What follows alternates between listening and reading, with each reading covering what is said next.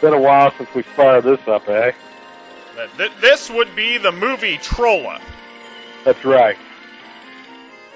Oftentimes it's fired up whenever John Cena has a movie. Right? I don't want to talk about Legendary as the start of the show. But you know why we're firing it up this week?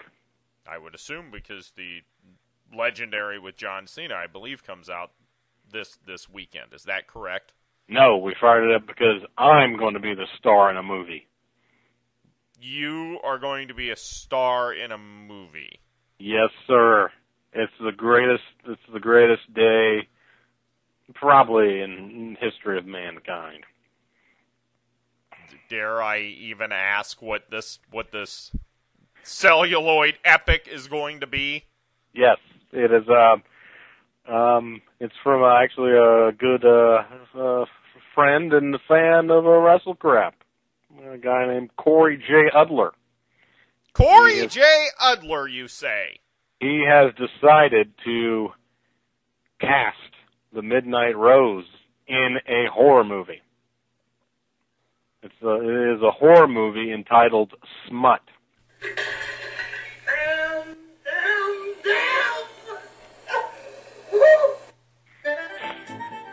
Did I mention that Mrs. Deal just wanted to talk about how I believe I am addicted to Cinnabon cereal? Your friend and mine, badass Billy Gunn. He's been caught cheating with a 24-year-old little filly, I guess. Billy Gunn gets caught cheating. Cell phone argument with ring rat. Oh, excellent. All right, whatever you want to say.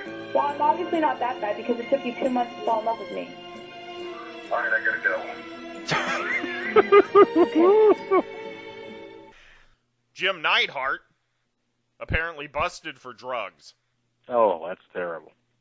And Neidhart apparently walks around with a 12-pack under his arm, knocking on random doors and yelling at people. Nope. Oh, God. WrestleCrap Radio. How you doing tonight, Dale? Angry Jim! Oh, Jim, my God. Been forever since we talked to you, pal. I've been really busy lately, trying to do a little side business. Right. Of course, you know, the barbecue restaurant went belly up. Yeah, that was very sad. That's horrible, Jim. Do you have any bottles of that barbecue sauce left? You doing like a clearance on them? No, I'm not doing clearance. I'm trying to. That's the only way I'm making money right now is some sales over the internet. Right. Let me tell you something. Our business got so bad we had to stop. We had to start refusing all the coupons that were put out in the Sunday paper. Boy, that stirred up an Oklahoma's hornet's nest. I can imagine. It's a tough economy. People are wanting a little something back from you, Jim. I had to have Hollywood John shut the restaurant down and guard the door. But anyway, me and John have been kind of doing a little lawn mowing business. A lawn mowing business? That's right. Everybody needs their grass cut. Everybody needs barbecue. So I figured I'd put it all underneath one roof. Jim's Barbecue and Lawn Service.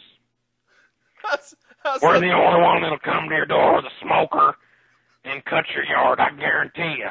Hollywood John will get everything cut and weed whacked by the time the chocolates are done. So let me see if I've got this right. Yeah. When you pull up, you start cooking, and Hollywood John starts doing landscaping work. That's right. Have you ever started a barbecue while you had to go cut the lawn? I have never done that, Jim.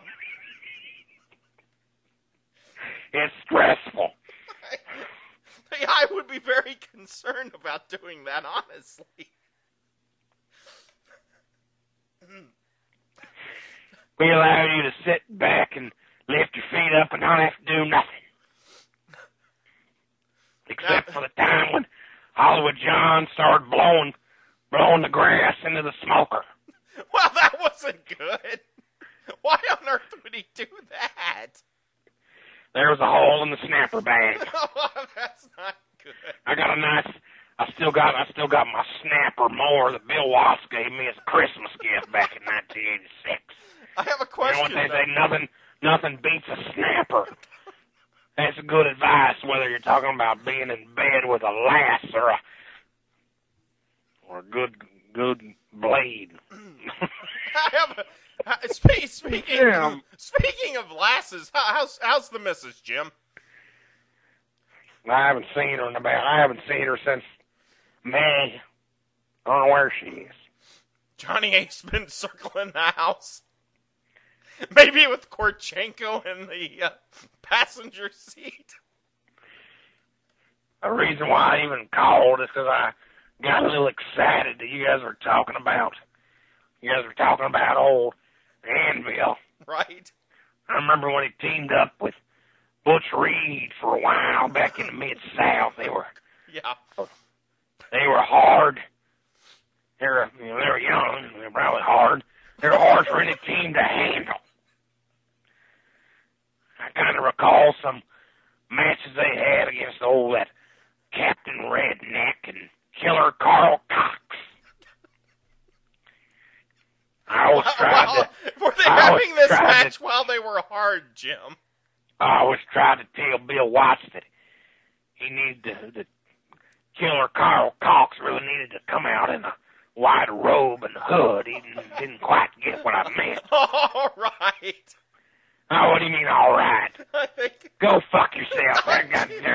Jim! Jim, that is not appropriate. That is... I think he needs help. Oh. C.S. Irwin at the door, everybody. Who'd have thunk it? How are you guys doing tonight?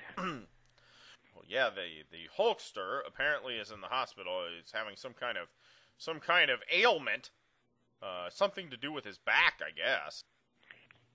Yakety yak. Hulk's bad back. What? This may have been the biggest news of the week. It says TNA stars are going to be on Family Feud this November. 6'9" Amazon. Wonder what sex with her's like. Dry humping oak tree.